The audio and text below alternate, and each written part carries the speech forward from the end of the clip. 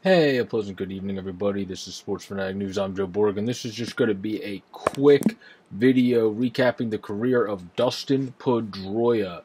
I'm going to recap the careers of some other guys that retired recently, too, in short videos in the near future as well. But he's obviously a Rookie of the Year, active World Series winner a couple times as well. Big part of the '07 team. When he was really able to get going that year in his first year and then just keep churning since. Four-time All-Star, great fielder, four-time Gold Glover, Wilson overall Defender of the Year. The list goes on. He's a 51.6 career WAR, 299 batting average, 725 RBIs, 138 stolen bases. When he could definitely scat when he was younger before the knee problems, and his OPS plus is 113. This guy's a great career player.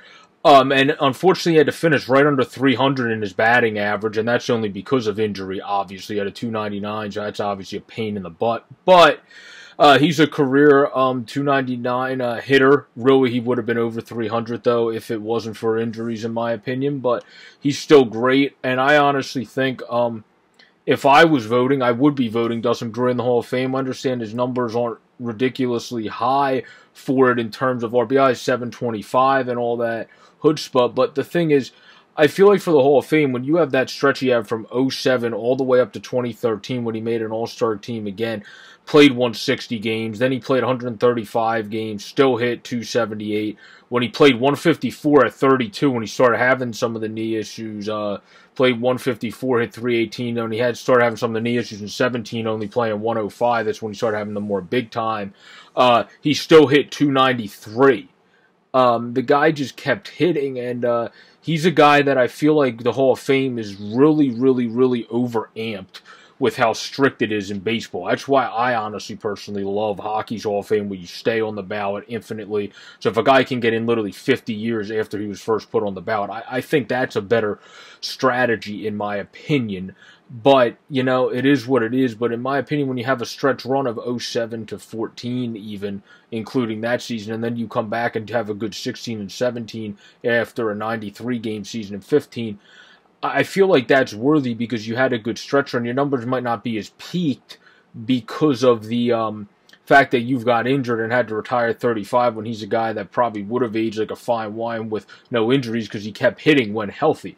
But when you've won an MVP at second base, you're the Rookie of the Year, you're the World Series champ multiple times, Silver Slugger, feel great, hit great, you don't get nicknamed the Laser Show for no reason, and a ridiculous OPS plus career again, like I said, at 113, like, it just wouldn't make sense for him not to get in my opinion. He's also very well liked. The big reason Jeff Kent doesn't get in him is, in my opinion, the fact that he just wasn't liked by the media and voters and writers. That's going to be hard. I think the Veterans Committee will put Kent in eventually. And Dustin Pedroia, I feel like if it does eventually get to the Veterans Committee and he doesn't get put in by the writers, will be put in, but I do think he should be put in by the writers, and he's also very well liked, so I think he actually might have a better chance than Jeff Kent to get put in right away, even though he doesn't have his peak numbers in some categories as Kent. Others he actually beats him in, but it'll be interesting. I think it would open a can of worms in some sense if Pedroia gets in, but I think the MLB Hall of Fame could afford to be a little bit more lenient. They're overly strict, in my opinion, when it comes to that. But this has just been a short video recapping Dustin Pedroia's career. I hope everyone has a great, safe, and pleasant day. Stay safe out there. This has been Sports Fanatic News. I'm Joe Boric. Have a great, safe, and pleasant night, everybody, and please like, comment, and subscribe. Peace out.